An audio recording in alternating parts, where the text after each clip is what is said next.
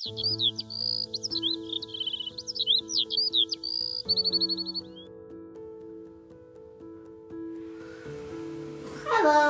my name is Ebony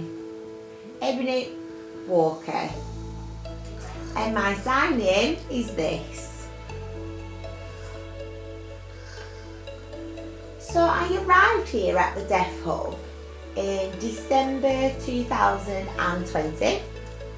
I was really nervous when I first came, and everyone was all sat around chatting, and I was a bit frightened. I didn't stay very long, I just didn't feel ready. I felt really nervous. But later I got used to coming, and I've been coming now for quite some time. I feel really confident, my confidence has grown. I've made new friends, I've learned to travel independently. So yeah, really happy. So I really enjoy coming to the Deaf Hub because all the staff have really helped me. We have such a laugh here. When I'm feeling upset, I can just let it all out. I can talk with the staff and my friends here, and I can communicate fully.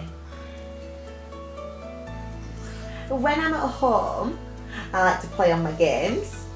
I play on my phone sometimes, go out with my mother, go out with my father.